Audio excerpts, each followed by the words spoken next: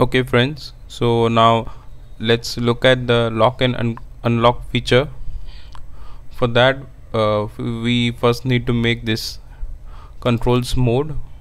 We are making two states, lock and full controls. So this is controls mode, and we need these buttons, image buttons, lock button and unlock button. And inside on create method we are initializing these two controls, and we also have the unlock panel. Let's look at it. So this is unlock panel. Inside unlock panel we have only one button, which is unlock button, which is at the top left corner. Means when user locks the screen, that button will only be shown, and if he wants to unlock and see all the other controls, he has to press that button and we can return back in the normal state. That is, we have defined it as full controls. So this was the initialization part. Now let's suppose if someone clicks on button lock, means if someone clicks on the lock button, what will happen? Let's go to the on click over here, on click function. What will happen is we have a control state variable which will save the state if it is locked or unlocked, if it is locked or in the full controls mode. So it will then set to lock state because user wants to lock the screen. And if you remember, we have this root variable. Root actually contains all the controls. Over here, if you can see, the root actually contains all the controls which are visible to the user. So hiding the root will disappear all the controls. So this is the root, and inside it there are all the controls. So when someone clicks on the lock button, we actually hiding the visibility as gone, making the visibility as gone for the root, and we are making the visibility of unlock panel as visible. So what will happen is the root is gone, so all the controls are gone. Unlock panel is visible, so only that unlock icon will be visible to the user. This is exactly what is happening over here in the lock when someone clicks on the lock button. And now if someone is in the lock state and wants to come back to the full controls mode, so he has to press the unlock button. So what will happen when someone clicks on the unlock button? The control state variable will be again set to full controls, and root will be visible and unlock panel will be gone. So vice versa is happening over here. But let's come to see in a normal video player. If you can view in your mobile, the controls hide after some time. So to implement that kind of functionality, we have to use threads, runnable threads. So next we'll be looking to that functionality of hiding the controls. Okay, so let's move to the functionality where we can hide controls. Means let's first understand the functionality. If user comes and is watching a video, and after some time like say 10 seconds or 20 seconds, if he's continuously watching the video and controls are above the video screen, he'll be disturbed. So we have to hide the controls after certain amount of time, let's say 5 seconds. After 5 seconds the controls will be hidden. So to implement this kind of functionality,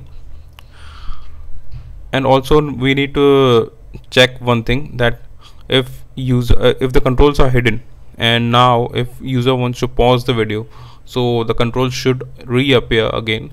So how they will reappear is when user touches on the screen, and after he releases the touch, the controls should reappear, and again the controls, if they are visible, the user can now pause or play or use any other controls to either seek video or increase the volume, decrease the volume. So user has the controls when he wants, and they are hidden automatically after 5 seconds. So this is the entire functionality which we want to implement, and now let's see the code for that.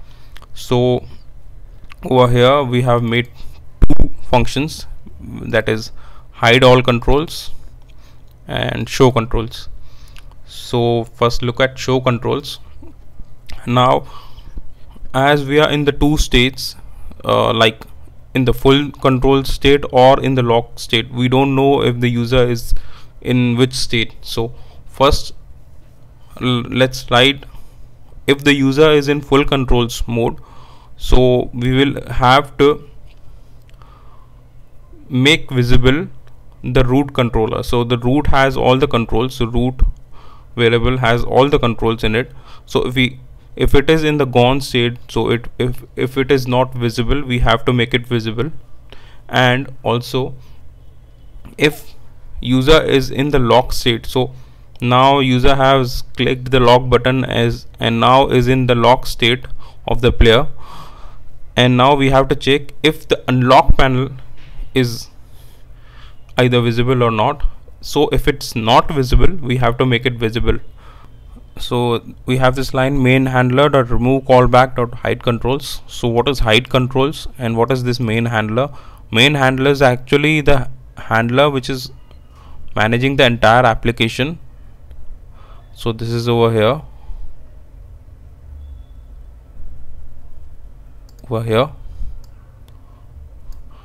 so the main handler remove callbacks, hide controls. So what is hide controls then?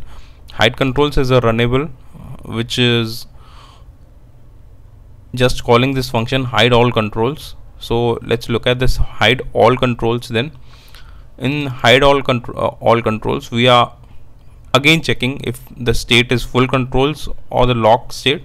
So if we are in the full control state, we are checking if the root is visible. If it's visible, we are making it invisible. Again in the lock state, if unlock panel is visible, we are making it invisible. And also over here we are setting the immersive flag, so our notification bar and navigation bar are hidden. So this is about hide controls. Hide controls is actually calling the hide all controls. And then over here now we can see we are actually removing all the callbacks which are linked with hide controls, and then we are again initiating a hide control with post delayed function after 3 seconds. So this is 3 seconds. We can change it to 5 seconds or specified seconds according to our requirement. So when we call this post delayed, after 3 seconds it will call this hide controls runnable. This runnable will call hide all controls function, and all our controls will be hidden. And also we will set the immersive flag as true. So what will happen is both those bars will be hidden. The user will be seeing the video without controls on the screen. So now let's look at the possibility if the controls are hidden and now user wants the controls to appear. So we have this on touch event over here. So you have to like override this function, and after overriding it we have to get the action as action up. So action up is actually when you are tapping the finger on the screen and again releasing it. So the action up is called. in action up, we are actually calling the show controls. So in show controls, we are again showing the all controls, and we are waiting for 3 seconds, get the response from the user. If user didn't respond in 3 seconds, we are actually hiding all the controls again. So this was about controls showing and hiding. So let's check the qualities section. So when user clicks on that setting button, we want to show the qualities available in with the video. We are using a HLS video. HLS video usually has qualities, so like qualities like 320p, 480p, 720p, 1080p, the most highest quality. So if the video has qualities and user want to switch the quality to the higher or the lower based on this connection speed, we can show it by using that setting button. So we have this setting button over here, and in on create method we are initializing it. So setting button is initialized, and also we are attaching to a on click listener. So this is the initialization part, and now let's look the on click function. Inside on click, if user clicks on the setting button, we are actually creating a pop-up. So the pop-up is initialized with this, and the view we are getting from here. So and also we need to add some menu inside the pop-up. So after we have the pop-up also needs a menu inside it. So over here, this is menu equals to pop-up.get menu. So the menu, the object menu is initialized over here, and now we need to add some entries inside the menu. So the first entry is obviously a video quality text. So if someone clicks on the settings button, he should know that I'm seeing the video quality. So this is the text video quality, and as you can see in the add, in menu.add, the first parameter is group ID. So we don't have a group, so menu.none. Item ID, which is the 0th item. Order also is the 0, and the string which we want to display. So the string is video quality. So accordingly we initiate a for loop over here, and inside for loop if I is initialized as 0, and it is incremented till the get track count is 0, and it is incremented till we get the all qualities. So if a video has 3 qualities like 1080p, 720p and 480p, so it will display all, so it will be like 0 to 2. The player.get track count will return you the number of qualities. So inside for loop we have this media format class and the object format. So we have this another function to get the quality, the first quality in the list. So this is player.get track format 0, I. So first video, 0th video, and that's that video's 0th quality. So I is 0th, so 0th quality. So we get the quality in the format variable. Now we are checking if the format is adaptive. So we get to know this via this mime types is video format.mime types. So if the format is adaptive, so our first will be auto. Usually in HLS videos, the first quality is auto, and then we get another qualities like 480p, 680p. So we are getting the width of the video, like 720 is the width, so we are attaching a p over here. So in this way the entire menu is built, and then the menu is given to pop up,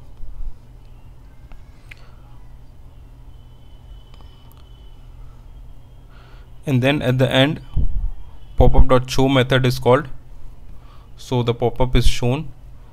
And also we are over here making a set on menu item click listener. So if someone clicks on the item of the menu, any item of the menu, player changes the quality. So for changing that quality, player.set selected track, so 0 is the track and this is the quality which the user has selected. Then it changes the quality to that particular quality. So if the user is in the auto quality right now and wants to change its quality to like 480p, so user clicks on that 480p, and depending on the ID of that 480p, that ID will come in the second parameter and player will change its quality to 480. So this is how we create the setting. So this is the code for it.